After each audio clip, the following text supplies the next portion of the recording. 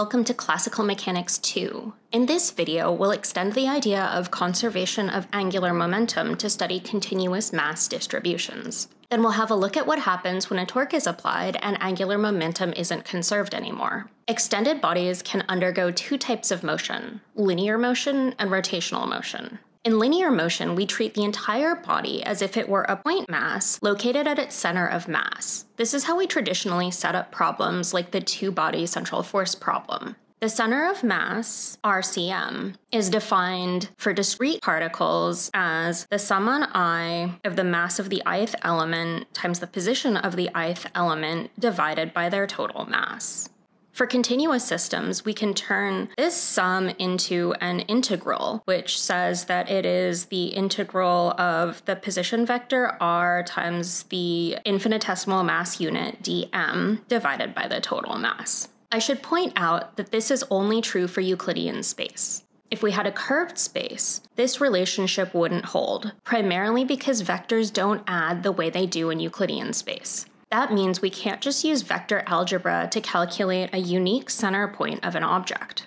The surprising consequence of this is that in curved spaces, there isn't a single point where we can reduce an extended body to where all the physics acts on that single point. This is something that my group, in particular Brian Day, is working on right now. They're studying ways of generating translational motion using only internal degrees of freedom in extended bodies in curved spaces. For linear motion, the primary quantities we'll be considering are mass, linear velocity v, linear acceleration a, linear momentum p, which is equal to mass times the linear velocity, force, which is equivalently equal to mass times the linear acceleration a, or the rate of change of the linear momentum. And lastly, kinetic energy, which is 1/2 times the mass of the object times its velocity squared. When extended bodies undergo rotational motions, we can think of that rotation as coming from some point, like an axle, and our body is rotating about that point with some rate omega. All the quantities that we use to describe linear motion, mass becomes the moment of inertia, which is the sum on I of the mass mi at the distance ri from the center squared, or in its continuous form, the integral of the distance from the axle squared dm. The analog of velocity is angular velocity, which is given by the vector form of omega, whose magnitude is given by the rate of rotation, and it's oriented along the axis of rotation, with its sign given by the right-hand rule. So this vector would be coming out of the screen. We can take the time derivative of this to get the angular acceleration alpha. The rotational analog of linear momentum is angular momentum. This is described alternatively as the distance from the rotation center cross the linear momentum, or I, the moment of inertia, times the angular velocity vector. If we take the time derivative of angular momentum, we get torque. There are three equivalent ways of writing this. The first is the rate of change of the angular momentum, dl by dt. Or we can take the derivative of each of the definitions of angular momentum, the radius from the center of rotation across the force, and lastly, we can get the moment of inertia times the rate of change of the angular velocity vector, that is I times alpha. Because every infinitesimal mass element in the rigid body is moving, we have an additional rotational component to the kinetic energy, given by 1/2 I times omega squared. Let's start by analyzing the rotational motion of an extended body in 2D rotating about a fixed axle here. What happens to this infinitesimal mass element during the rotation? dm is located at a distance ri from the axle. The angular momentum of this element, li, is given by the distance from the axle ri cross its momentum, which is dm times its velocity vi. If the body is rotating at angular speed omega, then the mass element here has tangential speed given by ri times omega. So the angular momentum is now the distance from the axle cross dm times vi, which is the magnitude of ri times the magnitude of omega, and it's acting in the r hat dot direction. Since Ri and the velocity of dm are orthogonal, this gives us a vector that's pointing in the z direction, which here is out of the page. And this vector has magnitude Ri squared times dm times omega. To get the total angular momentum of the system, we need to integrate across all of the mass elements in this object. This gives us omega times the integral of the distance from the axle squared times dm, and it's all in the z-hat direction. Since we're in the xy plane, the distance r squared is just x squared plus y squared in a coordinate system that's centered at the axle. That gives us omega times the moment of inertia in the z direction. This object has kinetic energy given by 1/2 the sum on I times the mass of our element times its velocity squared. Using the definition of tangential velocity, we can replace the vi's with ri's times omega, and we get 1/2 omega squared times the sum on I of mi ri squared. Or in its integral form, this is 1/2 times the integral of r squared dm times omega squared. And we just worked out that this integral is the moment of inertia in the z direction. So the rotational energy of this object is given by 1/2 times the moment of inertia in the z direction times omega squared. What if our object is both rotating and translating at the same time? For ease of algebra, we'll assume it's translating at some constant velocity, vcm. The distance from the origin of the coordinate system to the center of mass is given by the vector rcm. Again, we'll look at what happens to an infinitesimal mass element, dm, that's located a vector r prime away from the center of mass, or equivalently the vector r from the origin of the coordinate system. Then the position of the mass element dm is given by rcm plus r prime, and likewise its velocity is given by vcm plus the velocity of the mass element relative to the center of mass. We can work out this last term by looking at a coordinate system that's centered on the center of mass. Since vcm is constant, this is an inertial frame. Then in this frame, the tangential speed v prime is given by the angular speed omega prime of the object about the center of mass. And this is multiplied by r prime, or the distance from the center of mass to our mass element. Now we'll use this to calculate the total angular momentum of our object, which is given by the integral of the vector r relative to the origin cross the linear momentum of each mass element. Using the definitions of r and v, this is equal to the integral of rcm plus r prime cross vcm plus v prime dm. When we expand this out, we get the first term, rcm cross vcm, and those are both constant. So when we integrate over dm, we just get the total mass of the system. The cross terms here cancel out, and we're left with the integral of the position relative to the center of mass cross the velocity relative to the center of mass, dm. This gives us one term that looks like the angular momentum of a point mass of mass m that's traveling at a velocity vcm when it is a distance rcm from the origin. And the second term here is the angular momentum of a rigid body rotating at some angular speed omega about its center of mass. This form might look familiar to you if you remember the parallel axis theorem. If we know the moment of inertia of our body rotating about its center of mass, and that's given by ICM, then we can calculate the moment of inertia for the same body that's rotating about some other axis that's parallel to the first axis. And the distance between the new axis of rotation and the center of mass is given by the vector r.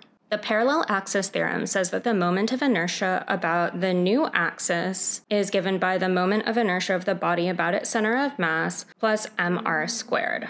So we can use this to work out the kinetic energy for our rotating and translating body.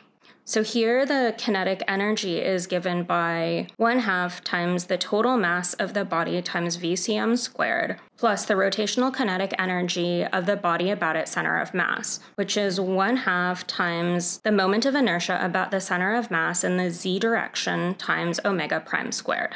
If you studied quantum mechanics, this decomposition might look familiar to you as splitting the angular momentum into a translational or orbital component and a rotational or spin component. The angular version of Newton's first law says that the angular momentum is conserved unless an external torque is applied to it. We'll start by working out what happens when a torque is applied to a point-like particle of mass m traveling at velocity v that's a distance r from the origin. The angular momentum of this particle is r cross its linear momentum p. As with forces, the applied torque is given by the rate of change of the angular momentum, dl by dt, which using the product rule gives us r dot cross p plus r cross p dot. The first term here vanishes because r dot is the velocity, and that's parallel to the linear momentum, so the cross product is identically zero. So the torque of a point particle is given by the radius cross the rate of change of momentum, or equivalently, the radius cross the applied force acting on the particle. So what happens if instead of a point-like particle, we have an extended body that's undergoing a torque? It starts with angular speed omega about the origin. Let's look at what happens to an infinitesimal mass element dm that is a distance ri from the origin. As we just worked out, the angular momentum is given by the sum on I of ri cross the linear momentum of the element dm, or pi. If we write pi in terms of the tangential velocity, which is ri times omega, this gives us the sum on I of mi times ri squared, which is the moment of inertia in the z direction, times the angular velocity vector omega. Then the torque is the rate of change of the angular momentum, which is given by the moment of inertia in the z direction times the angular acceleration alpha. As we learned from Noether's theorem, if a system has rotational symmetry, then angular momentum is conserved. Having an external torque on the system breaks this symmetry. What happens now if the center of rotation isn't fixed? We'll explore this with this system. It has two particles, one of mass m1 located at position r1 from the origin of the lab frame, and the other of mass m2 located at position r2. This point here is the center of rotation of the system. But the center of rotation, which is located at position r0 with respect to the lab frame, can also be accelerating. With respect to the center of rotation, mass m1 is located at position r1 minus r0, and m2 is located at r2 minus r0. The angular momentum of this system is given by the sum on I of the position of each particle cross their individual momenta. So the torque is the rate of change of the angular momentum, which is equal to the sum on I of Ri minus R0 cross Mi times Ri double dot minus R0 double dot. And we'll split this up into two pieces. For the first piece, we're just going to look at the acceleration of the individual particles in the lab frame. This is just the torque on the particles coming from an external force. The second term is a correction that comes from the acceleration of the origin of rotation, which is minus the sum on I of Ri minus R0 cross Mi times the acceleration of the origin of rotation. We can simplify the sum in this term, which is just the total mass times the definition of the center of mass. Then the net torque on our system is given by the sum on I of Ri minus the center of rotation cross the net force acting on each particle minus the total mass of the system times RCM minus the position of the center of rotation cross the acceleration of the center of rotation. We can consider some special cases to help us simplify this. We'll consider three cases. The first is when the origin of rotation is actually at the center of mass. The second is when the origin of rotation is not accelerating. And the third is when the origin of rotation minus the position of the center of mass of the system is parallel to the acceleration of the origin of rotation. In all three of these cases, the second term here, which is the fictitious torque, is zero. And the rate of change of angular momentum then is given by the sum on I of the positions of all of the particles cross the external forces acting on them, which is just the net external torque. We can combine the ideas of conservation of angular momentum and torque to understand what happens in angular collisions. For example, let's start with this extended body here with the center of mass here, and I'm going to give it a kick, and we'd like to know what happens. Throughout most of this problem, there's no net torque on the system, which means that angular momentum is conserved. But what else is conserved? As with regular collisions, there are two types of angular collision, elastic and inelastic. In an elastic angular collision, angular momentum, linear momentum, and energy are conserved. Likewise, in an inelastic angular collision, only angular momentum and linear momentum are conserved. During the collision, there's some sort of impulse J acting on the object. Linear impulse is given by the integral from some initial time to some final time of force as a function of time times dt, which gives us the change in linear momentum. Equivalently, we can have an angular impulse denoted by the subscript theta, which is equal to the integral from some initial time to some final time of a time-dependent torque times dt, and this gives us the change in angular momentum. These two types of impulse, combined with the appropriate conserved quantities, enables us to solve for the dynamics of a system that has undergone an angular collision. We'll be returning to these ideas in the future for generalized rotations when we study Euler's equations. In the next video, we'll look at generalized rotations where an object might be rotating about 2 or more axes as well as translating. Thanks for watching, and I'll see you next time.